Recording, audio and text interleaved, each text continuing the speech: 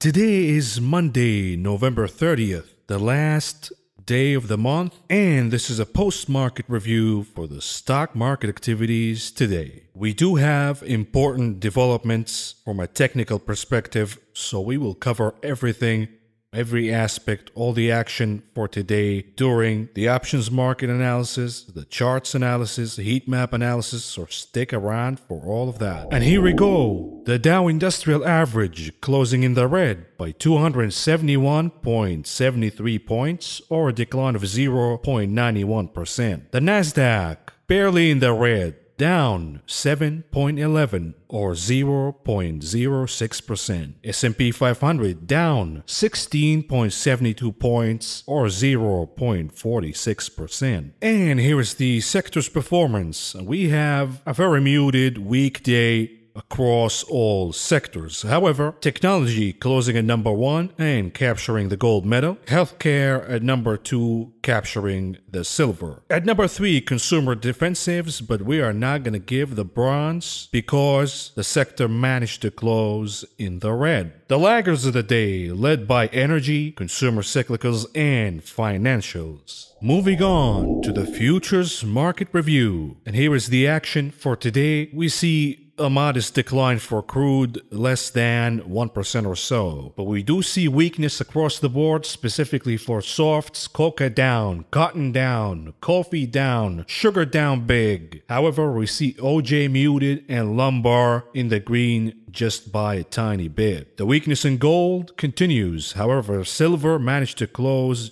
just a tiny bit in the green. Platinum, copper, also in the green. However, palladium is taking a break, down a little over 2%. Meats, muted day for live and feeder cattle. However, the winner of the day, lean hogs, up over 2% or so. The weakness in the futures market today comes from grains. Remember, I have been predicting that we will reach a point where China is going to stop hoarding grains. Of course, they did the panic buying before the elections, and now we have supply exceeding demand. And I've been bearish on grains since post the elections. And today was a painful day across the board. Soybeans down, soybean meal, oil also down, corn, wheat, oats all declining over 2% or so. The outperformers of the day, canola and rough rice, however, also closing in the red.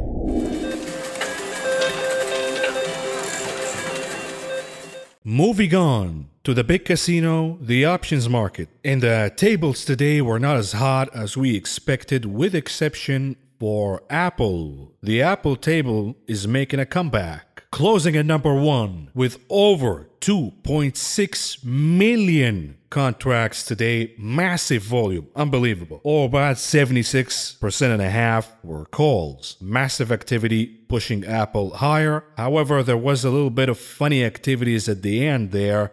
We will cover that during the charts analysis. AMD at number 2 with about 1 million contracts, and about 82% of those were calls. Remember, NIO was the hottest table for the Robinhoodites to gamble on. That shifted to Palantir, and now we're looking for the new table. So my guess is it going to be AMD, because the third table for today, the busiest one, was Tesla. 871,000 contracts, about 63% of those were calls. But the Palantir, NIO tables, less activity today. Very notable, Palantir with a little over 700,000 contracts, about 62% of those were calls. And you're seeing there is more put activities than calls, not in terms of percentage, but in terms of gain versus last week's activities. Similar story here for NIO. About 600,000 contracts. Remember when they were doing over 1 million contracts per day? Significant downtick of activities here at the NIO table. Only 63.6% of those were calls. And here are some interesting trades I found for you today. Right away, you see the AMD pump and dump. Probably gonna finish real quick because somebody's buying the 88 puts, expiration date December 4th, meaning that this upcoming Friday. And this is a big one because it is costing over $500,000 for this trade alone. Another notable one here, costing over $1 million for Boeing. They're buying the 250 calls, expiration date December 11th. Very interesting. And the bearish bets against small caps continue. The IWN, they're buying the 115 puts, expiration date December 18th. Predicting weakness in the IWN, and the traders agree with me. We do have Match.com, MTCH. They're not swiping right on this one because they're buying the 120 puts, expiration date December 18th. This is also a notable trade costing over $500,000. And here is an interesting one for EEM, Emerging Markets ETF. And they are buying the 45.5 puts, expiration date December 24th. And they're committing a little over $250,000 for this one alone. This is actually a very smart trade after the very impressive run for emerging markets. Perhaps it is time to take a break here and expect a pullback of a little over 6%. Notice that the entry price for this option is very cheap. A decline of 3% or so in the short term will probably double or triple your premium. And here is the contrast for the first trade we covered for AMD. This time around, they're betting on the bullish side, expecting that the squeeze will continue. It just started today. They're buying the 98 calls, expiration date December 18th, and they're committing big bucks for this one, almost $2 million, with expectation that AMD will gain an additional 6% or so by expiration date. Again, you're seeing the shift from the Robin Hoodiots and the gamblers at the casino, from the NEO table and the Palantir table to AMD. What does that tell you? Gambler, beware about NEO and Palantir. We could be seeing a top and a reversal for those two names, while the action continue in the new hot table of AMD. And here is the last interesting trade for the day against the XBI, the biotech ETF. And again, it is a very smart structure here. They're buying the 125 puts, expiration date New Year's Eve. And again, they're committing over $1 million for this one alone. And to reduce that cost, they're selling the 110 puts, same expiration date, New Year's Eve, and they're collecting about 23 cents for each option sold here. Interesting trade. And if we see the biotech ETF declining even by 5% by New Year's Eve, this will be a very rewarding trade. Remember, perhaps this trader wants to place a bet against Moderna, but it is too risky. And instead of placing all your eggs in one basket by shorting Moderna, why not place a short bet against the entire XBI, the biotech ETF, including Moderna? Very smart trade here. You get the best bang for your buck because the premiums for shorting Moderna are very elevated right now. Moving on to the headlines that shape the day. And today is Vaccine Monday. Anybody's excited? Anybody? Nobody? That was exactly the market's reaction for this one. And this pump has failed, even though Moderna is now saying that we have 100% efficacy of the new vaccine. Maybe they should have made it to 99.9% just so it wouldn't sound too fake here. But regardless, the market did not buy this one and continued to decline severely in the morning until we had the rescue. What is the news here? President-elect Biden rolled out the first set of nominations for his economic team on Monday, and he formally selected Janet Yellen for the Treasury Secretary. Old news, rinse, lather, repeat. If new vaccine pumps don't work, let's recycle some old news about Janet Yellen. See if that works. And if that doesn't work, let's bring back some old Fed liquidity news. And here it is. Federal Reserve Board announces extension through March 31st, 2021 for several of its lending facilities that were generally scheduled to expire on or around December 31st. Again, we already knew that. Old news, but they tried. Did they succeed? It is questionable, but remember, the fourth card to rescue the market and pump it higher is recycling the stimulus news to ignite the stimulus optimism. Maybe that would happen tomorrow if the market continues to slide lower. But perhaps what added pressure on the markets early in the morning is the piece of news that we got that the US is expected to add China's top chip maker, SMIC, the blacklist of Chinese companies with ties to the military. And we're upping the ante here against China. The question is, when will they retaliate? Oh, and by the way, during this Thanksgiving holiday, we have seen the most travelers pass through US airports according to the TSA data. But don't get too excited and go all in buying airline stocks because the numbers are still way below the numbers from last year. And when we look at the overall recovery in traveling, there is no V-shaped recovery here whatsoever. We are far behind last year's numbers. And we got a slew of economic data. Not really. We just got a couple today, but we do have a slew for the rest of the week. Massive week for economic data.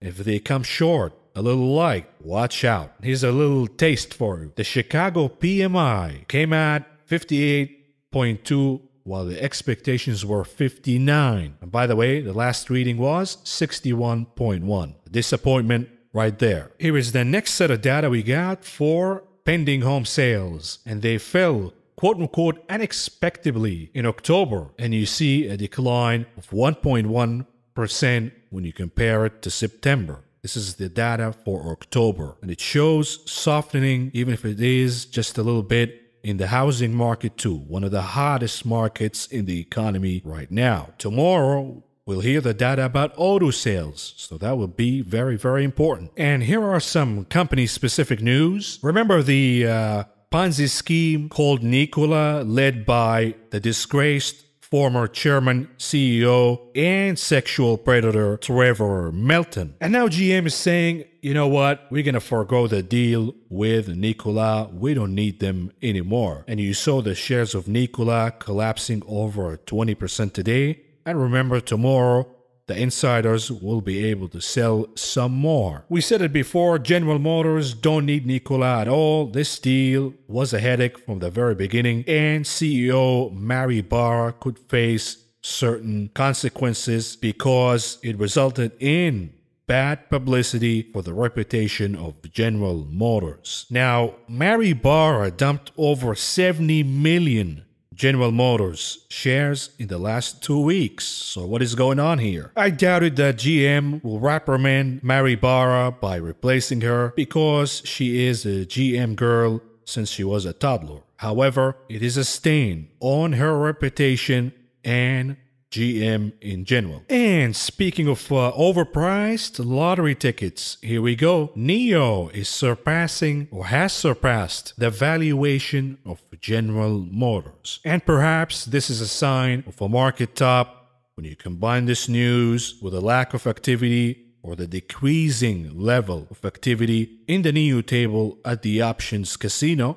You combine that with the technicals, which we will cover during the charts analysis, and you get a picture that NIO is starting to become a stone cold short. Oh, and here's the last bit of news we're covering today. Last week's coal options trading activities were absolutely insane. Over 35 million coal options were traded before the Thanksgiving holiday, the largest ever. It shows you that the morons in the market are having a big party and they believe that stocks are only going to go up. We're never going to correct. There are no red days. And you go all in, not buying stocks, but you go to the riskiest venue possible by going all in buying coal options, hoping for a last-minute gamma squeeze before year end so you can satisfy your greedy pig goals of gains. But what will happen is when you see this kind of sentiment, elevated bullish sentiment usually fires back and you see the opposite of the expectations. And personally, I don't have any empathy for greedy pigs. You're up 70%. What, 70% is not enough for you, bro? You gotta make it 100, 120? All right, let's see how that one will work. Maybe when the market corrects and your quote-unquote gains go back down to 30, maybe you'll learn that 70% to the upside wasn't that bad at all. Greedy pigs. Oink.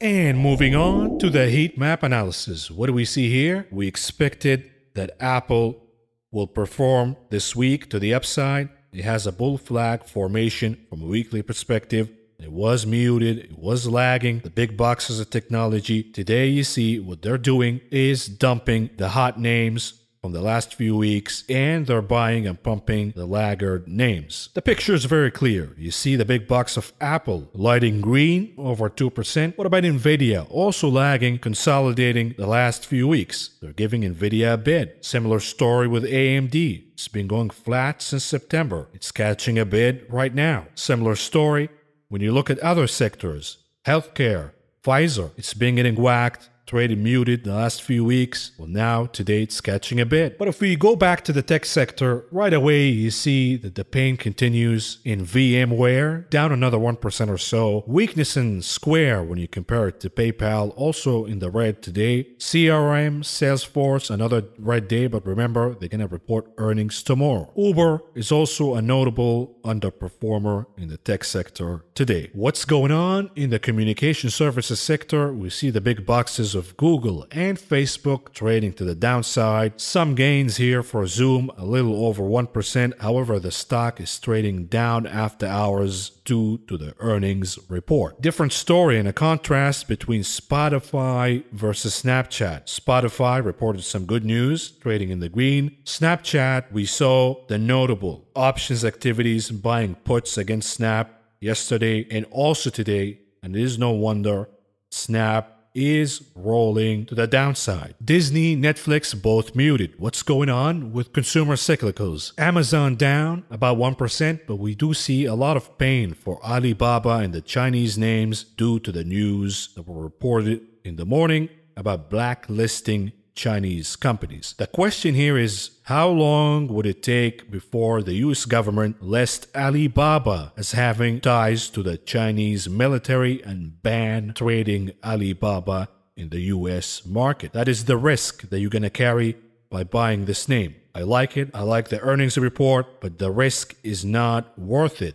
You have two governments hitting this name very hard. The Chinese government and potentially the US government. All the reopening names, whether they're cruises, hotels, casinos, closing in the red. Lots of the apparel plays also in the red. But the pain is very apparent in auto manufacturers. We're going to get the data tomorrow. Toyota down.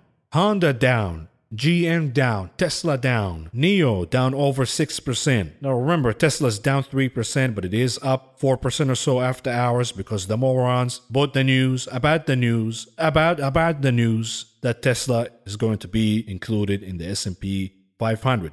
How many times are you going to milk the same piece of news? Moving on to consumer defensives, modest gains here for Walmart and Costco. Kroger is the outperformer of the day. The underperformer, Coca-Cola and beer names. These are the going out beer names. We're talking about Budweiser, a Bev, but another green day for Samuel Adams. Budweiser trades in opposite directions with Sam. Very interesting dynamic here within the beer names. Real estate, more pain for Simon Properties since we shorted the name.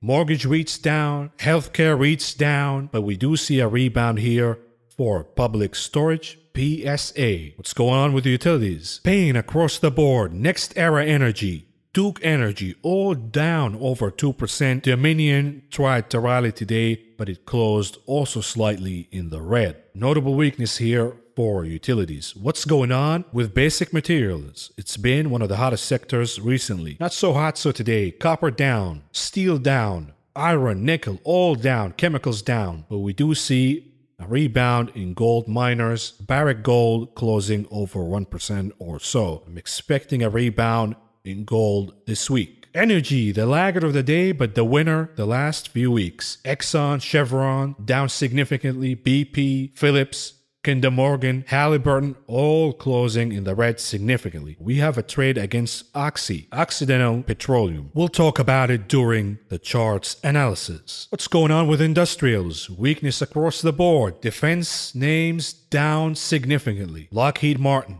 Boeing, Raytheon, Northrop, all down over 1%. Matter of fact, over 2.5%. For Boeing, Lockheed, and Raytheon. Airlines down across the board. The data we got for the Thanksgiving traveling is not encouraging whatsoever. All the industrials, the giant ones, General Electric, 3M, Honeywell, all trading in the red. Caterpillar, almost 1% to the downside. We do have that the CEO of Caterpillar made a massive dump last week, unloading tens of millions worth of Caterpillar shares. UPS is the exception here, closing a little over 1% or so. What's going on with healthcare? Another massive day of double digits gains for Moderna, and the question is, when will the stock reverse and trade lower? It could happen very soon, as soon as tomorrow.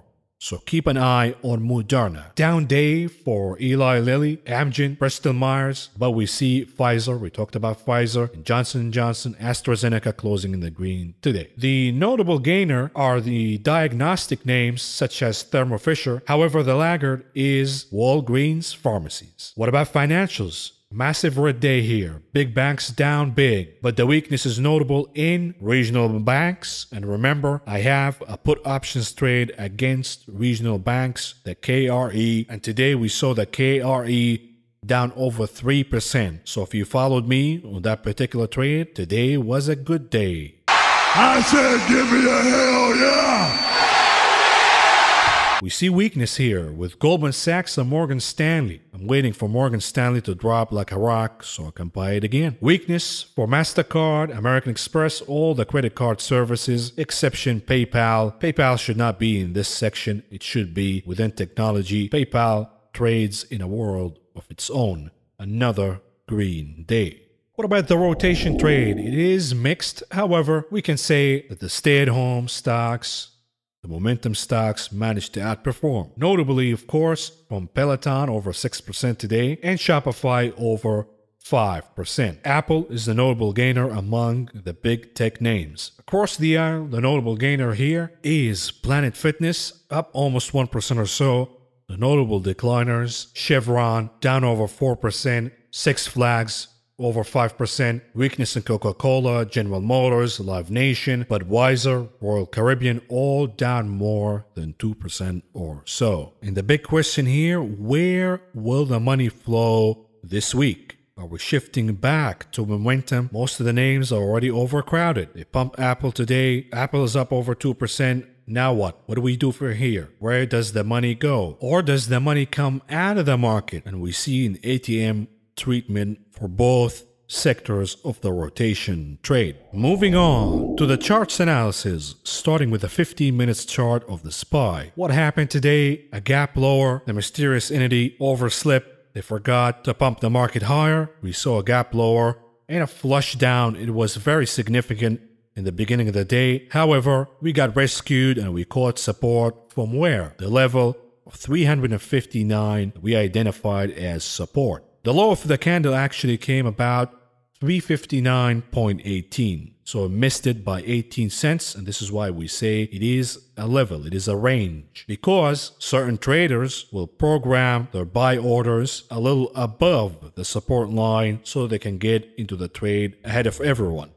They have the fear of missing out, that the name or any chart for that matter will rebound before it hits the target. So they place their orders a little higher. But in the grand scheme of things, what do we see here? We see a formation of the bear flag, which will generally proceed to the downside. Now, what do we see from a daily perspective? Different story. The daily chart is still bullish. We bounced significantly from a level of support and we closed at the highs of the day. And this is why it is important to look at the big chart, but also look under the hood with a 15 minutes perspective. What's going on in the Qs? 15 minutes perspective. A big flush down in the morning, catching support from the level of 295.35. And what do you know? The chart never looked back. It was straight buying all the way till the end of the day, recapturing the support level of 299. You cannot look at this chart and say it is bearish behavior from the Qs. If anything, it is very bullish. What's going on from a daily perspective?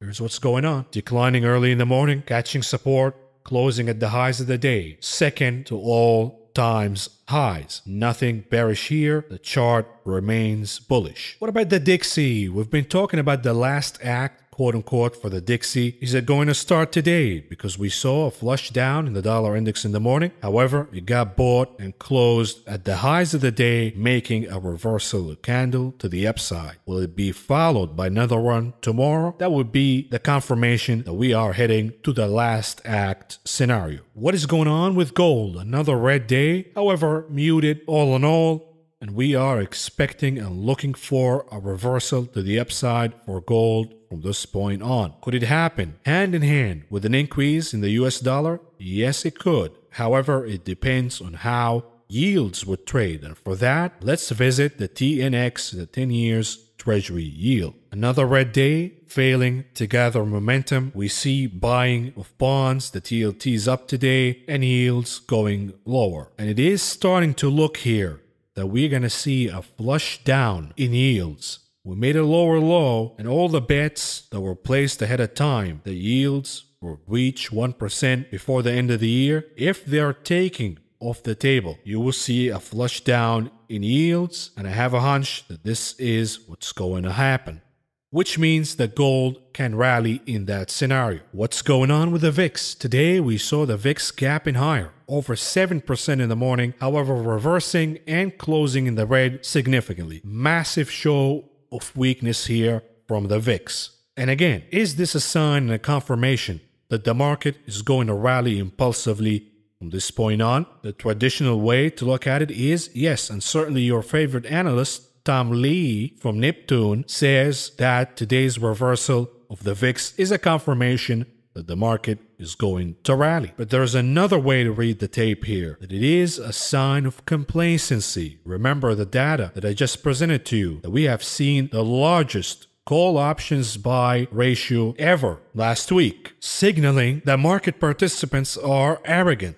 and they're very greedy and they don't think that they need to buy any protection whatsoever. Protection? Who needs that? You get the STD, Moderna will come up with a vaccine, don't worry about it. Now the question, how would you know, looking at the chart right now, whether this is a confirmation of an upcoming market rally or a warning signal of complacency and that we will see a massive pop in the VIX coming up? The answer is, you don't. There's nothing here that tells you one way or the other. The evidence on the surface says, yes, we're going to have an upcoming massive market rally and a collapse in the VIX. But if you read certain details and you do more research, you could come with the conclusion that it is a sign of complacency. Me, I wait till I get a signal of confirmation, waiting for the VIX to pop over 24.8, waiting for the TLT to start trading above 60 again, waiting for Apple to get rejected once again from the 120 level in a harsh rejection manner. Then I'll know right away and perhaps before the market moves whether this is hitting one way or the other. Oh, and by the way, here's a tweet I released back last week. And I said this is the CBOE put to call ratio. And I usually start becoming bearish and shopping for puts when it reached about 65%. Because when the put to call ratio reaches 65%, the puts are very cheap, and the likelihood is that once you reach 65%,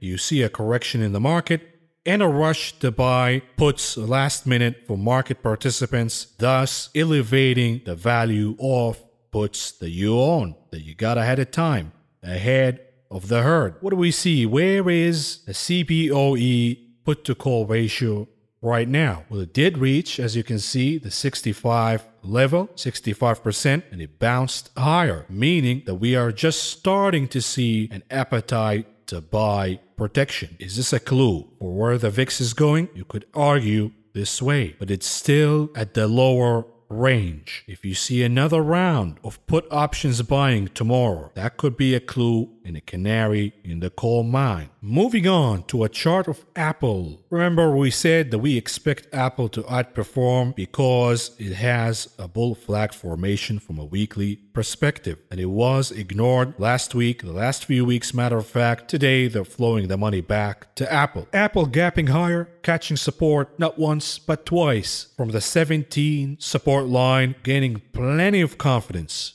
to rocket higher with enough energy to crack the very important resistance line of 120. But however, something funny happened last minute in today's trading session, and we saw Apple flushing down significantly, closing below the important level of 120. Is that an ominous sign? Could be, but it is too early. We have to see how Apple trades tomorrow. If it flushes down, boy, this is about the third or fourth rejection from the 120 level, meaning that it would be a harsh rejection, the one we are looking for as one of the three conditions for the overall market correction, the upcoming overall market correction. What do we see here for Tesla? Technically today was a reversal candle, but remember, the sheepies and the culties, they have no intelligence whatsoever. They're programmed on autopilot buying of the stock via options, via fractional shares, via pair of stocks, it doesn't matter. And after hours, they're pumping the name because breaking news, Tesla is officially included in the S&P 500. Wasn't that the reason the stock got pumped to begin with? They're recycling the same news over and over again. But we did see significant weakness from Tesla today, and remember what Buffett said. The likelihood is when a stock is added to the S&P 500, while the stock is hot, you see the particular stock actually trading lower, aka sell the news after the inclusion. We will see if that happens or not with Tesla stock. And here was a chart we were watching throughout last week, but we talked about it yesterday. GameStop, and we were watching the level of 17 as resistance and a potential entry point for a short trade. What happened today? The name opened gapping higher above the 17 level, trading all the way up to 20, however, experiencing a very harsh, strong reversal and closing below the level of 17. Strong reversal. There is no ifs, there's no buts, there's no anything about it. It is a reversal, and it is a signal for an entry for a short position. However, if you're going to enter this one, heed this warning. Give yourself a little more time than you think. Because remember what happened with Bitcoin, the flash crash during Black Friday. What happened? They picked it up. The FOMO crowd waiting in the sidelines stampeded and bought Bitcoin, recovering pretty much the majority of the declines from Black Friday. The crowd waiting on the sidelines saw the decline in Bitcoin as a Black Friday sale to buy Bitcoin. This is the current mentality in the market overall. Dips are worthy of buying, meaning that this reversal in GameStop will be viewed by some morons as an opportunity to buy and enter the trade. Are they going to be right? Most likely not, because the research is out there. And after the Robinhood hits pump, names usually decline a month or so later. So it is a shorting opportunity. But be aware that the momentum is not dead completely yet. Another one, and a similar story here for NIO, bigger than GM. That is a headline indicating a market top. Weakness in the options market activity when you compare it to the last few weeks. The technicals starting to look a little weaker here. See the turning to the downside in the RSI, making another lower low, failing to challenge the all-time highs. You see this as a potential for entry. However, it is a similar story with GameStop. If the name declines, say to 45, some FOMO crowd waiting on the sidelines will see it as an opportunity to buy. Again, whether they're going to be right or wrong, that depends on how significant and forceful the selling pressure. But it is worthy of taking the shot right now and placing some put options against NIO. You shouldn't go all in, and you should give yourself a little more time than you think. And by the way, what's going on with the trades we have open? We reviewed all of these trades yesterday. However, a viewer reminded me, and I was telling you yesterday that I have the hunch, I have the feeling that I'm missing a trade here. And the viewer reminded me that it is for Alcoa. And here is the slide from a few days ago for the unusual options activities for that particular day. And we see the ticker AA. They were buying the 18.5 puts, expiration date December 18th. And I told you that when I saw this trade, I followed it and I entered the trade buying the 18.5 puts, expiration date December 18th, because it was a very, very unusual trade. And here is what happened with the chart of Alcoa. The entry point for the trade for me was the resistance level of 21 and the exit point at 17.5. Now, I bought the 18.5 puts when it reached the resistance level of 21 and failed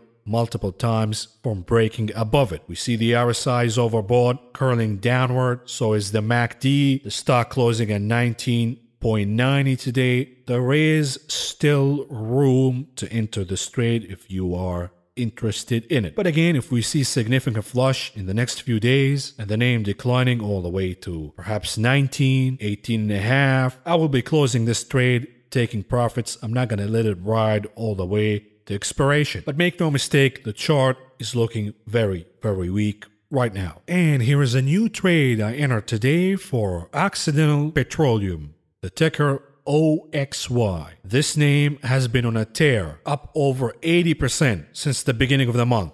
We have an OPEC meeting tomorrow that is very significant, and they will debate whether they should increase the output or not. Any bad news from that meeting will hurt the entire energy sector, and you will see plenty of profit taking from petroleum and gas names. Oxy is the biggest ATM to take profits from. So here is what I did. Opening a calendar put trade for OXY. And I am buying the 15 puts, expiration date December 18th.